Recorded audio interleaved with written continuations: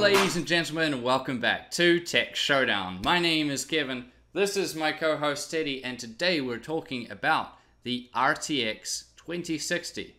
So this is from Tom's Hardware. They have an article saying leaked benchmarks of the RTX 2060 in Final Fantasy 15 run at 4K. So let's start out with the name then, RTX. So a lot of us thought that when Nvidia rebranded their high-end cards to RTX, that was to differentiate them from, I guess, the mid-tier, lower-tier cards. This is the same way that, well, Intel's done this, and now AMD with Ryzen has done this. Intel's done this for ages, of, you know, the i3, i5, i7, and now i9s as well. Most of you guys watching me will be enthusiasts, but a lot of people out there just don't care that much about computer tech and that sort of thing, and they just will look at the i3, i5, i7, and they sort of know how powerful the CPU will be from that.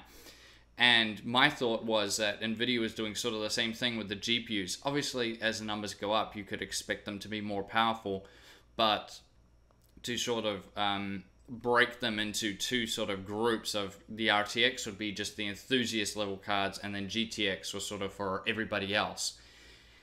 So if they end up going with RTX for the name on the entire lineup, that will be an interesting move, and it really shows they've gone full on with this sort of branding change around ray tracing and all the rest of it. So that would be interesting.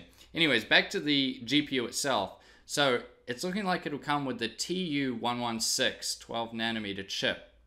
And performance-wise, from the benchmarks, it's looking like it'll be 30% faster than the GTX 1060. That is pretty much where we would hope it would be. I mean, a 30% jump up, that would be good. Yeah, that'd be solid.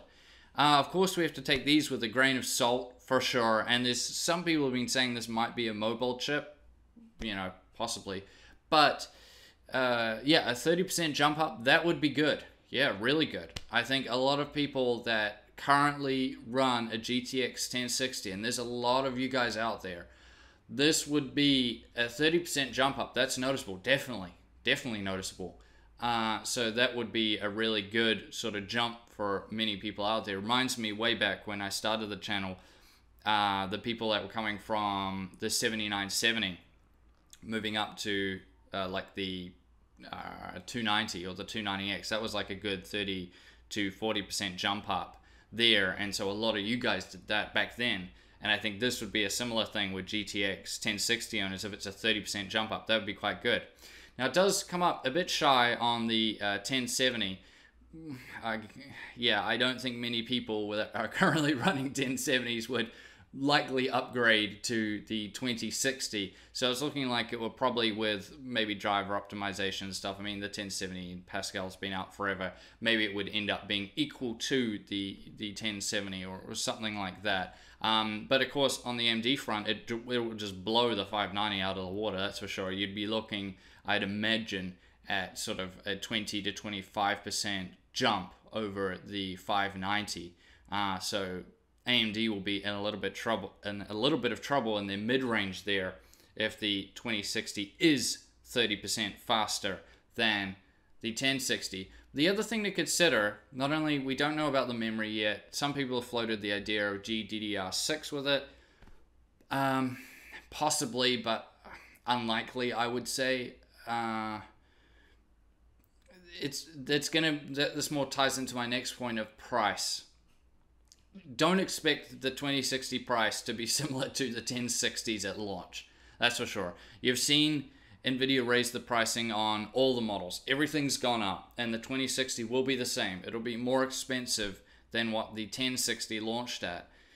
But maybe to help justify that, they may run that sort of memory. But it's hard to say. They might do. It'll just depend on how much they lift up the pricing over the 1060's launch price for the 2060. But it's definitely going to be more expensive.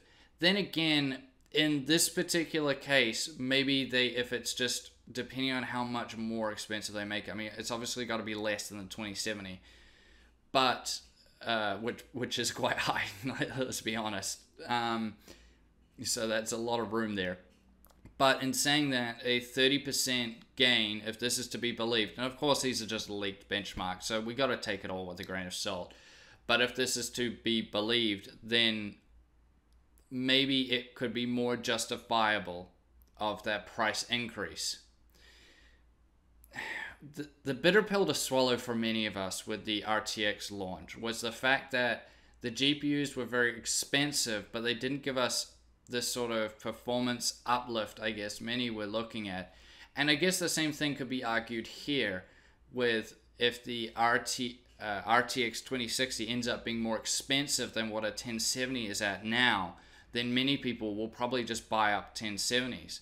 This is what we saw with RTX 2080 and 1080 Ti are practically the same performance for most games anyway. But the fact is that the 1080 Ti is cheaper. So a lot of people just went and bought the 1080 Ti over the 2080. And I think this may be the case here as well. If the 2060 is just, say, matched with the 1070 in terms of performance, and yet it comes in at a higher price, then everyone's just going to buy 1070s.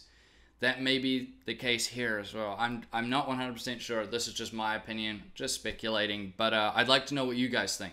So in the comment section down below, what performance do you think the 2060 will have? Like, what do you think it'll be comparable to? And not only that, but what price do you think it'll come in at? Because that's going to be a big factor too. So what sort of performance do you think it'll have, and what sort of price do you think it'll have? I'd really like to know what you guys think in the comment section down below. Now, I thank you guys for watching this video. Please subscribe to Tech Showdown if you haven't already, and leave me a like. And as always, I'll see you guys next time.